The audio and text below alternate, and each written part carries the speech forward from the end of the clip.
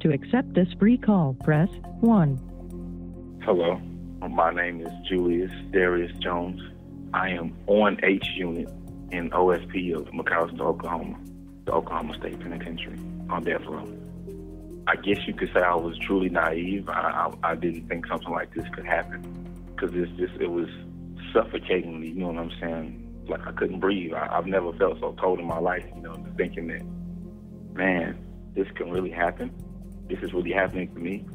Like I was just alone and cold, abandoned. Even if I get out of here tomorrow, I can't get back 21 plus years. My life is not stopping. The threat of me being executed is not stopping.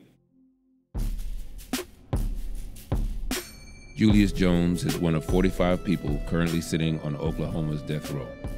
The state is planning to start killing people sentenced to death by lethal injection again, lifting a 5-year ban brought on by 2 botched executions. One man wasn't fully sedated and was in extreme pain for 43 minutes before dying. Another was given the wrong drug and died after 18 minutes. Now that the moratorium is lifted, Jones and his attorneys are worried that he'll be the next to die, even though there's significant evidence that his trial and conviction were racially motivated.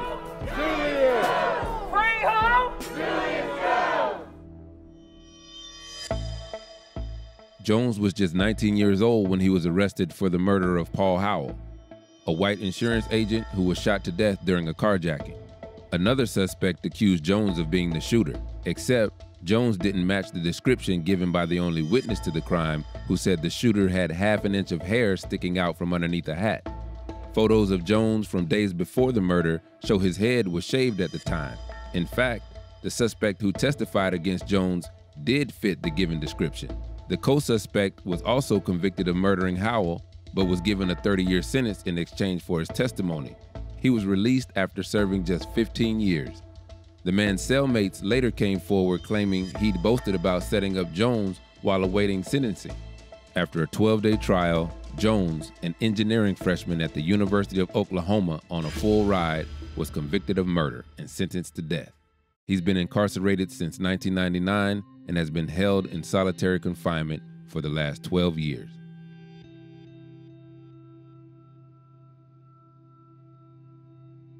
Oh, I'm glad that I did take these pictures, because it gives me hope, and it's just a good feeling to be able to look back.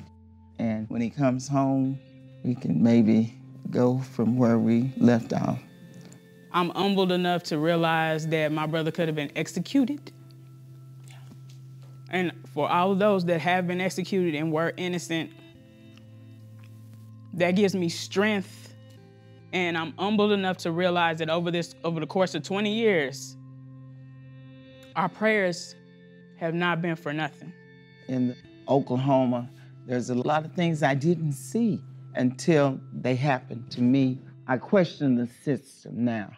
In 2017, the bipartisan Oklahoma Death Penalty Review Commission found that it was, quote, undeniable that innocent people have been sentenced to death in Oklahoma. The state is notorious for aggressively seeking the death penalty, a practice that was pushed by the former district attorney of Oklahoma County, Bob Macy. His nickname, Cowboy Bob. Macy successfully pushed for the death penalty in Jones's and 53 other cases during his tenure, making him one of the deadliest prosecutors in U.S. history. He resigned in June 2001 after he was accused of prosecutorial misconduct and tampering with evidence.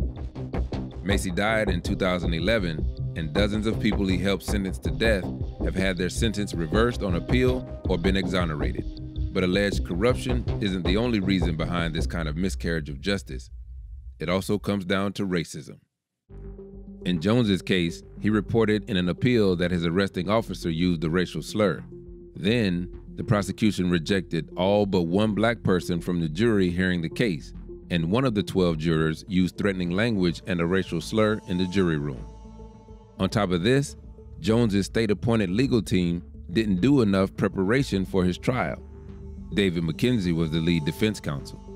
Julius was the first and only death penalty trial I've ever done. I wish I had the experience that I have now in asking some of the questions of some of the witnesses. Now, when you're dealing with the death penalty, I would have liked to have had longer. I would have liked to have unlimited resources. Our investigator in this case, while a good guy, just wasn't up to the task. I don't think there's any hope left for Julius, and the people that have the ability to kill him are more resolved to kill him, and I don't think there's any stopping him. Oklahoma has the highest black incarceration rate in the U.S., with black people incarcerated at 4.5 times the rate of white people. Jones's case is now part of the ongoing national conversation on race and the U.S. justice system, thanks in large part to his best friend, Jimmy Lawson.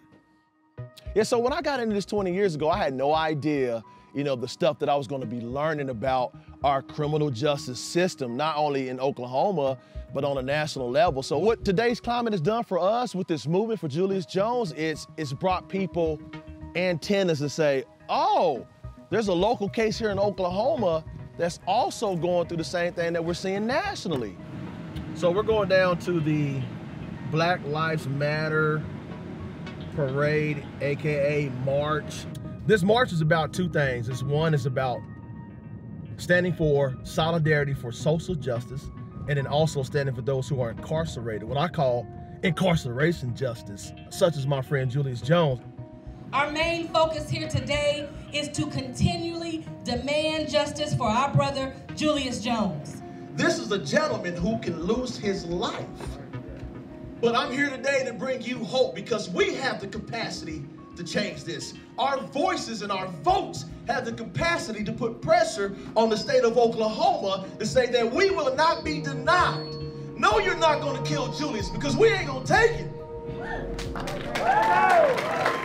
Pressure to reopen Jones's case is also coming from a new legal team.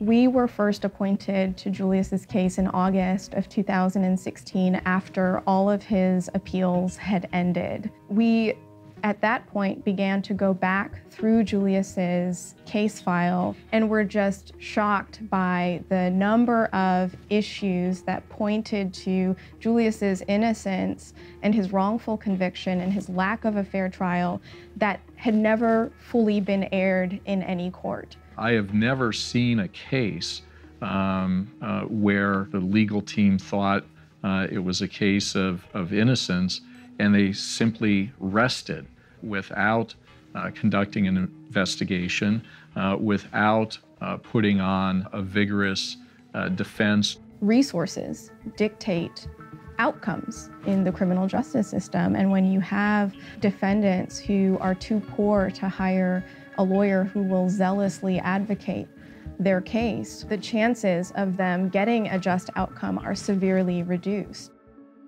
Oklahoma, like the rest of the country, is grappling with its long history of racism and starting to make some changes, like lowering sentences for some nonviolent crimes.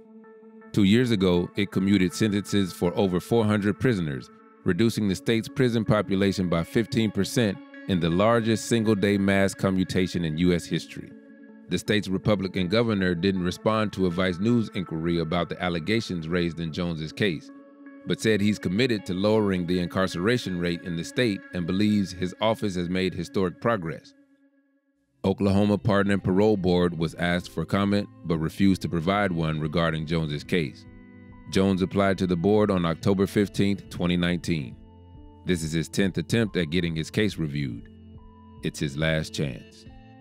If you feel so adamant about him being guilty, give him a new trial so that we can prove beyond a shadow of a doubt, because there's a lot of doubt in his case.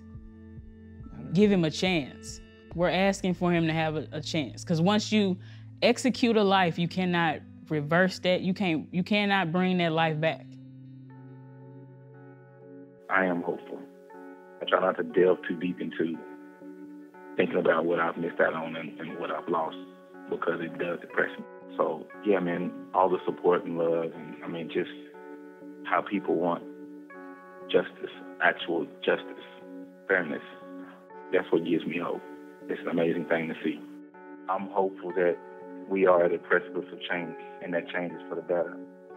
Truth should matter. The actual truth should matter.